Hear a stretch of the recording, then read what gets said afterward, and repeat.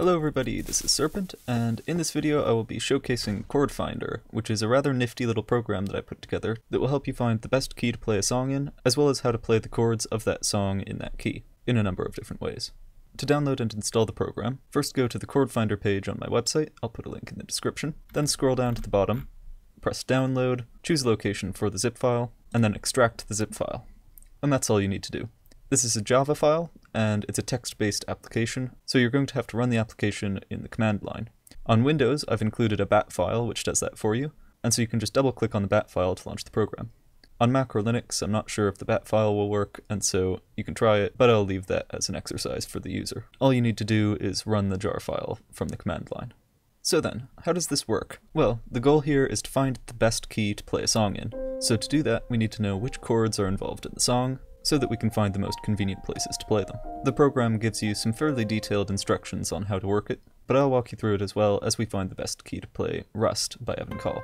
So the first step is telling the program what chords are in the song. I tend to find those by using Chordify, which is a free website that I'll link to in the description. I've already used Chordify on Rust, so I have the chords already written down. In order to input the chords, just write them as a comma-separated list, and you can't use flats, just sharps. So these chords are C minor, C, D sharp, F, A sharp, G sharp, etc. And as you can see up here, there are some fairly strange ways you can write the chords, so however you end up doing it, it's probably okay. Then you press enter, and it will ask you what fret you want for the first display. Now this doesn't actually matter for the key finding bit, it's just a convenient way of finding the different ways you can play these chords at the given fret. So first I'm just going to use 0, which is like when you're playing without a capo in standard tuning. So then, we've just received a lot of information. The first bit is up here. This tells us that the chords of the corresponding letter here can be played in these ways over here. G, for example, can be played with a G shape, which is no surprise, or you can also play it with an E bar chord at the 3rd fret. Or alternatively, you can play it with a D bar chord at the 5th fret, or a C bar chord at the 7th, F bar chord at the 2nd, or an A bar chord at the 10th. And that information is a little bit more useful. Next, we're asked to assign a priority to the chords, and there's an example here. So what we're doing here is telling the program which chords are most important, how important a chord is. And the way I determine this number, usually, is by listening to the program through Chordify and tallying up the number of times each chord appears in the song. I tend to figure that if a chord appears lots of times, it means you're going to be switching to that chord lots of times, and so you want that chord to be easy to play. I've already figured out the priorities for these chords. And again, this one is also a comma-separated list of numbers. The priorities don't actually have to be integers, but they generally are because I use the number of times they occur in the song. So let's press enter again. Alright, now we get more information. This table here is the set of fret scores.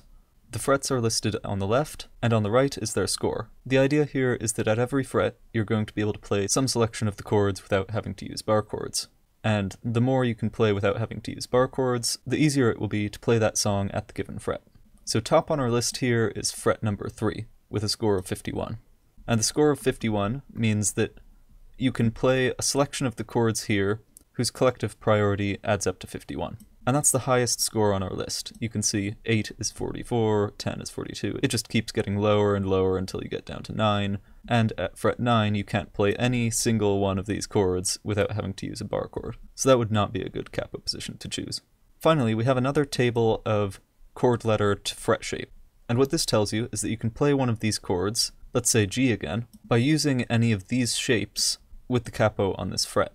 So for example, if you put the capo on the 3rd fret and you want to play a G chord, you can do so by using an E shape. And that's the most convenient way to play it because all the rest are bar chords. And that makes sense, of course, because if we scroll up, we can see over here that if you don't have a capo on, you can play a G chord by using an E bar chord at the 3rd fret. And that's like if you had a capo on the 3rd fret and we're playing an E shape. So let's peruse our list of options here. We have A sharp, which can be played just with a simple G chord, A sharp minor, which doesn't have a nice convenient shape, but then again, it's only in the song once, so it's not a big deal. We've got C minor, which can be played as A minor. We've got C, which can be played as A. D minor, again, not playable without a bar chord, but D minor only appears once. We've got D sharp, which can be played as C easily. F, which is nice D. F minor, which is a nice D minor, of course, G, which is E, G minor, which is E minor, and G sharp, which is F. So that did really well. There are only 2 chords that can't be played without using a bar chord, and both of them are single occurrences in the song.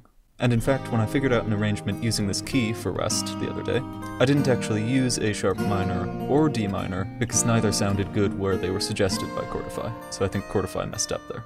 And so the arrangement that I figured out for the song doesn't use any bar chords whatsoever. If, however, I had just tried to muscle through using fret 0, I would have had to play A sharp as a bar chord 8 times, D sharp as a bar chord 11 times, C minor as a bar chord 10 times, and that's all very inconvenient. So then, that's that for the showcase. Hopefully you find the program useful, and if you have any questions, put them in the comments, or if you have suggestions. If it turns out that enough people want it, I might actually put together a user interface for this program, but it's such a simple little tool that using it as a text-based program works just fine anyway. So have a good day, thank you for watching, and I'll see you in the next one. Take care, bye-bye.